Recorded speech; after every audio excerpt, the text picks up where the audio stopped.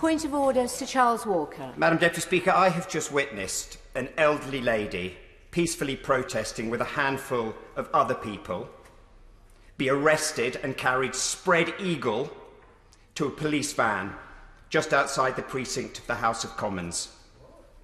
This is a disgrace. This is un-British. It is unconstitutional.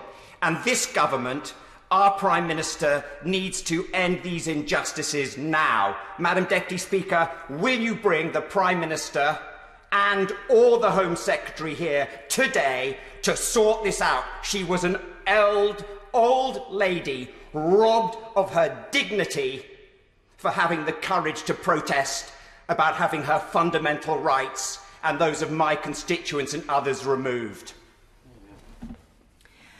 Well, I thank the honourable gentleman for his point of order.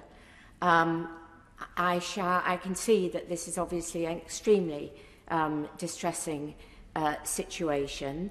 I shall, of course, ensure that the Speaker is aware of the honourable gentleman's comments, but I also know that we have ministers here who I'm sure will ensure that his comments are fed back and his very strong views on the incident that happened.